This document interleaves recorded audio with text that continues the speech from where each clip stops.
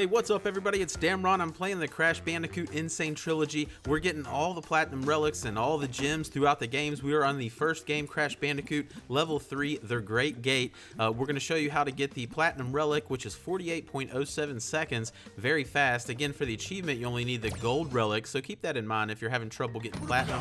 But we'll show the platinum run here. We're going to break it down a little bit slower after that, and then we'll do our box run to get the gem. So let's go ahead and watch a full playthrough in full speed, and then we'll break it down a little bit slower to help you get through this mission.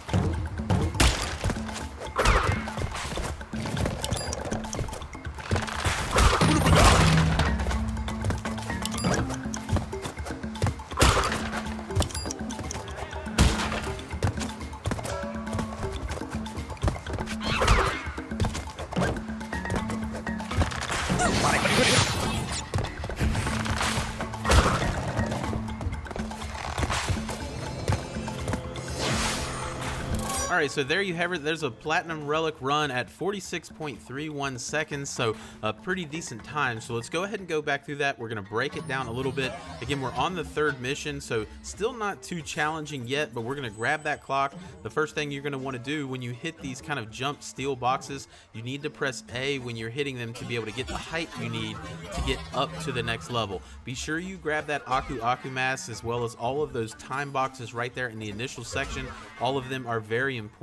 One other thing about this mission and all the missions that have these kind of turtle enemies, spin a little bit before you think you need to, because the hitbox of their tail and their head will kind of surprise you. You'll be like, oh, I wasn't really that close, but all of a sudden you're taking damage. So keep that in mind. I tend to spin a little bit before I even think I need to.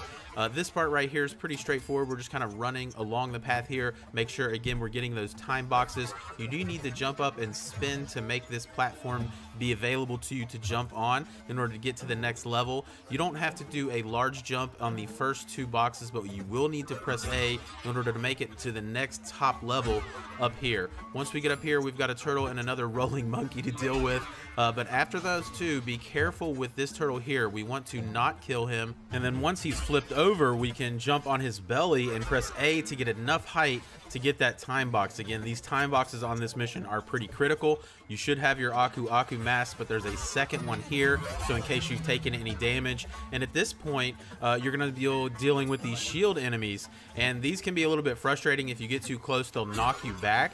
As they're approaching, you just need to jump over their head, which they'll put their shield on their head.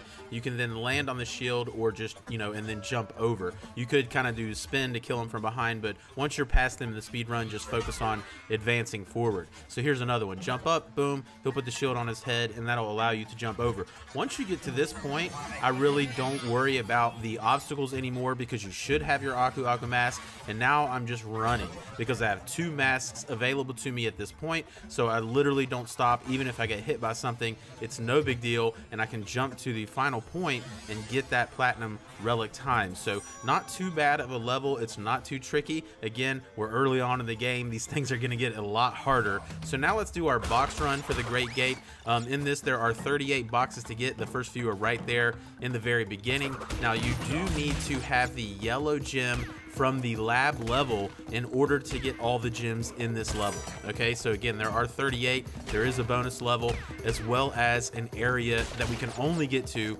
with the yellow gem. So I'm going to show you that, or link that in the description as well as here and at the end of the video. You do need to finish the lab. You need to have that yellow gem to be able to do this, so keep that in mind. So we're just kind of progressing forward. Again, similar to our speed run, I really do like to get this mask up here, but we don't have to really worry about speed too much. I am going, a little bit fast. As I did mention in a previous video, I do like to go for the speed run first, because a lot of the times that's going to give you enough deaths in these levels to start with a 2x Aku Aku mask. So basically, every time you pick up a mask, it's going to be the third one and you'll be invincible. They base that on how many times you died in a level. So if you died a lot of times, when you come into the level, you'll start with that 2x Aku mask. Again, with the bonus levels, there's 11 in here. Keep in mind that if you die or you miss a box, it's okay. Just go ahead and fall off and you can come back into and repeat the bonus level. This one's pretty easy. There's 11 boxes to have. Keep in mind that TNT box is one of the 11, so you need to blow that up.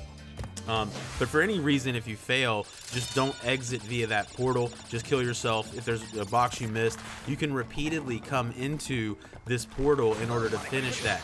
Now, once you get to the end, you'll see you're at 30 of 38. And as long as you have that yellow gem from the lab, you can hop onto that little platform and it's going to allow you to bypass that portion that ends the level. And it's going to allow us to continue on. One of the boxes that people miss frequently is right here. Okay, this box to the right. Be sure you pick that box up before you head to the top level and progress on. So when you get up here and you hit that box, you should be at 32 of 38. Now there is one also behind the gate. I'll show you where to get, or behind this wall, actually in the background. You can't see it. I'll show you where to get that as well. So we're going to go ahead and continue on. Again, another shield enemy. So we're going to do that same attack. When we get to this, we're making our way on these fires. They will kind of bounce you up when you land on them. So you can see that there. That's where that shield got really, it's really annoying. When they do that. So we're just going to take our time, wait for these to go up, and then we're going to spin on this bunkie, and we have a double fire jump to get across. Once you get past that and you're at these kind of downward sloped platforms, and then another one that's sloped up, this is where we're almost to the point where we're going to jump over the wall. So hit this fire, and you can see the spike on this wood is missing right from the third one right in the middle. You can jump up there, and we're going to be able to fall behind the wall. Okay, so now I'm at 35 of 38 boxes. We're gonna make our way left a little bit. Right behind this painted post is the box. You saw me spin and you heard a little box break. That was box 36. So again, before you leave that area, you should have 36 of 38 boxes. If you don't have 38 or 36, then you've missed one somewhere. As long as you have 36, now we can just progress on, and we're actually at the end of the level. We've got a little section where we're gonna spin on these to make these platforms available to us. Our 37th box is right here, and then we're gonna spin on that, and we're gonna jump up this kind of jump box all the way up to the top. So there's one here, and we're gonna go up to the third one, which is gonna take us up to our final box that we need to jump off of in order to get enough height to hit that final jump box and collect our clear gem in the Great Gate. So that is the clear gem in this mission, as well as the platinum relic. So I hope you guys found that helpful. As always, having a blast playing through this. I hope you're enjoying the videos as well as the platinum run breakdowns in half speed. I hope that's helpful, and hopefully I'll see you in the next video.